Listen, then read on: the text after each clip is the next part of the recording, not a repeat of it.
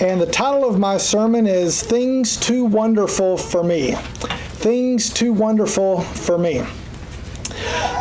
If you look down in your Bible in Proverbs chapter 30 and look at verse 18, the Bible reads, "There be three things which are too wonderful for me, yea, four which I know not, the way of an eagle in the air, the way of a serpent upon a rock, and the way of a ship in the midst of the sea, and the way of a man with a maid." So this verse, obviously it's the Word of God, but God knows everything. So as it is the Word of God, it's actually the words of Agur, the son of Jakeh, and he's admitting that there are certain things he just doesn't understand. He gives us four examples, and I'm quite certain there's a lot more things that he doesn't understand besides these four, but I've looked all through the Bible and I've never found the word etc. anywhere in there. So he gives us four examples, and those four things are the way of an eagle in the air. He sees the eagle, he doesn't know where the eagle came from. He doesn't know where the eagle's going. The same with the serpent. He doesn't know where it came from. He doesn't know where it's going. He sees a ship out in the midst of the sea. Doesn't know where it came from. Doesn't know where it's going. And he sees a man with a maid. Doesn't know where they came from. Doesn't know where they're going. And that's just proving that Agur is a fallible man like us. We don't know everything, but you can go and sit on a park bench or sit in a shopping mall, watch all the people coming and going, and you don't have a clue where they come from or where they're heading to. But God knows where they come from. God knows where they're going, and God knows the number of hair on every single person's head. Amen. He knows everything about them, but we have a very limited understanding of the world and the things that we interact with on a daily basis. Ask yourself this: where do you see yourself in 10 years? Hopefully in 10 years you're still in the house of God, and you're still on the same path, and you've got your family with you, and you're 10 years wiser, and your children are 10 years older, and everything is just 10 years better. But can you honestly say that in 10 years you will still be in church? I've purposed in my heart that I'm going to be in church. Joshua 24:15, I won't read the whole thing, but just choose ye this day whom you will serve, but as for me and my house, we will serve the Lord. That's what I've purposed for my family. But can I honestly say without a doubt that we will still be in church? What if I'm not even here in 10 years? What if I've got cancer and I'm not even living in 2029?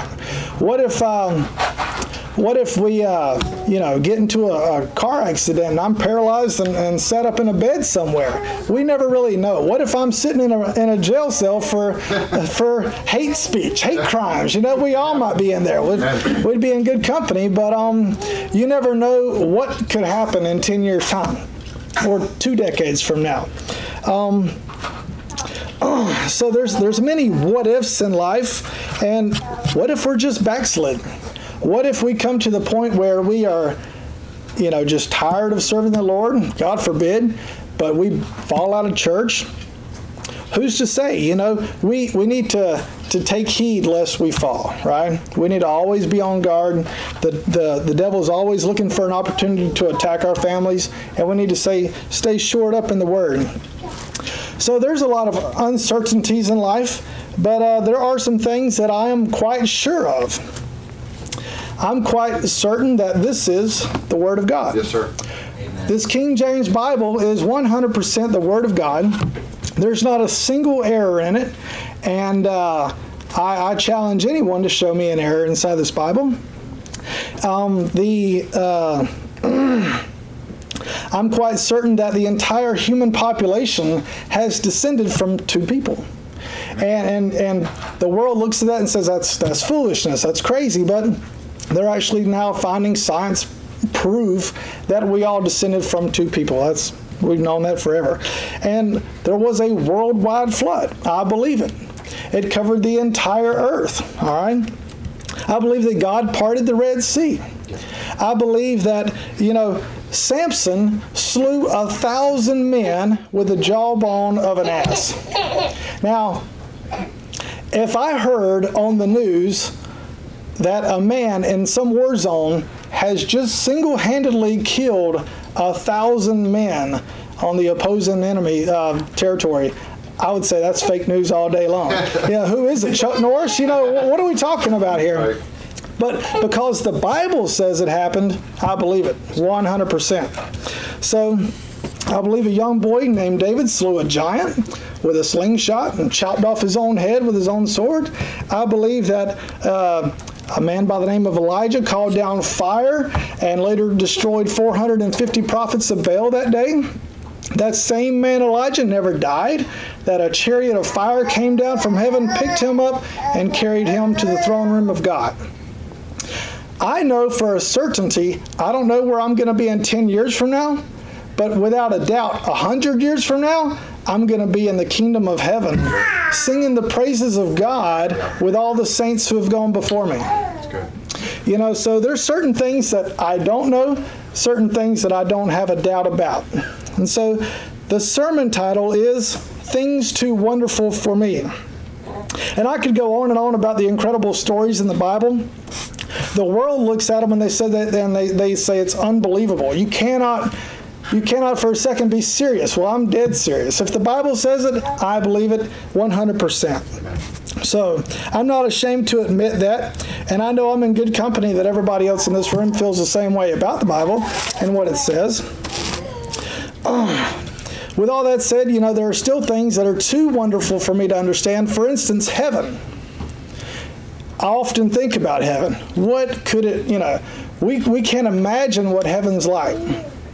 When we take our last breath and we're opening our eyes and we are standing in the throne room of God and we are seeing God face to face. Brother Phantom was just talking about that. You can't imagine what it's like. What is it like to be standing in the magnificence of heaven? What is the feeling? What do you feel like when you're standing in the presence of God? First chapter of Revelation, John gives us a glimpse of what it's like to see Jesus in his glorified, resurrected body, and my mind tries to picture that, but I know that whatever I can imagine, it's 1,000,000 times less than what it actually was for him to experience that. Yeah. You ever have an idea of what a certain place looks like in your mind? Like going to the beach, you see the postcards, you see the pictures, and the water's so blue and the sandy beaches are so white, and you can just picture everything about it, and you show up and, well, the water's kind of gray and the beaches are kind of dirty and there's people everywhere. Where are we going to sit our stuff down? It's just, this is not what I was signing up for. And it was kind of that way when my family traveled to Niagara Falls when I was a kid.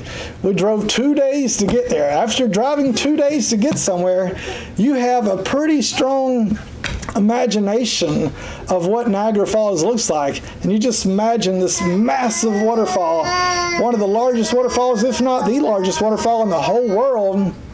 And we get there, we walked up to it and said, oh, okay. I was kind of let down. I expected, wall-to-wall waterfall as high as I could see. And I was actually at eye level kind of looking down at it. And I was a little disappointed. But I promise you, there's not going to be any letdowns in heaven. When you see Christ face to face, you will not be let down. You will say, I could have never believed or imagined this at all. I'm totally blown away. And so that's pretty awesome just to think about the magnificence of God.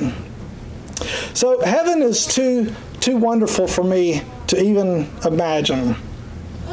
You know what else is too wonderful for me? The Godhead, the Trinity.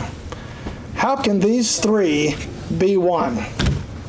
I go around and around with the Jehovah's Witnesses and the Mormons, and that's what they like to park it on. That's what they like to argue about. Well, how can these three be one God? I don't know. I can't understand it. I just believe it. Right. And these three, the Father, the Son, the Holy Ghost, they are one God. And I don't have to understand it. I just believe it. That's what the Bible says. So, we can't understand the nature of God. It is a great mystery, and we should be, just trying our best, but at the same time, we have to accept certain things that we might not ever be able to understand. And maybe one day when we are passed on into the kingdom of God and we see Him as He is face to face, maybe He'll explain it to us, or maybe we'll just know. Or maybe we'll go the rest of our existence and never understand. Certain things might just be too wonderful for us to understand forever. Who knows? God is God. I don't think my pea brain can handle the magnificence of God. So, how has He always existed? There's no beginning to God. That goes beyond our comprehension right there. But it's true. The Bible says so. He's always existed. We live in this box called time, and He is outside of this box. We can't comprehend the things that are outside of our wheelhouse, outside of our sphere of influence, and what we've come to know about life. So, let's get to the nitty-gritty. Where am I getting? What's the point of this whole sermon? How can you apply any of this to your life? First of all, don't throw up your hands and quit studying the Word because, I just chalk it up to I'm never going to understand. It's just too wonderful for me. That's not what I want you to take away from this sermon. I want you to understand that, yes, there are things that are very mysterious about the Bible. There's still verses and chapters and entire books that I don't understand, and I'm going to keep studying them. And I've reread certain passages over and over and over again, and I pray that God will reveal His insights to me, and He has in a lot of areas, and still there are certain ways that I do not understand the Bible. So first of all, don't throw up your hands and quit studying the Word of God because you won't ever understand it. That's just a dumb way of thinking about it. If you pray, if you'll turn to John 16 real quick, it says, John 16, verse 13, Jesus is talking, and He says, "Howbeit when He, the Spirit of truth, is come, He will guide you into all truth. And He shall not speak of Himself, but whatsoever He shall hear, that shall He speak, and He will show you things to come." I believe if you have an honest and sincere heart, and you truly want to know the great depths and mysteries of the Bible, and you give it all you got, and you are on your knees and praying to God and asking for revelation, I think He will give it to you. Yeah, that's just my belief. Will you understand everything about the Bible? No. So imagine this. The Bible is basic enough for a small child to pick it up and read and to learn and to grow.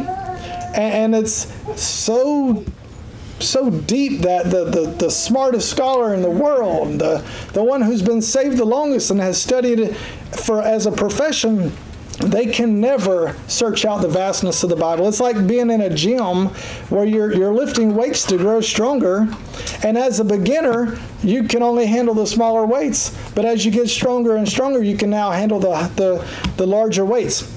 Well, you're sitting in this is a gym, and it's got as much as you ever going to need. And you're never going to be able to lift it all. You're never going to be able to understand it all. But you will never have to worry about, I've touched it all. I've mastered the Bible. No, wrong. Not even if you lived 1,000 years, you couldn't figure it out. So, on the reverse side, don't think that you've learned everything there is to know about the Bible. Okay?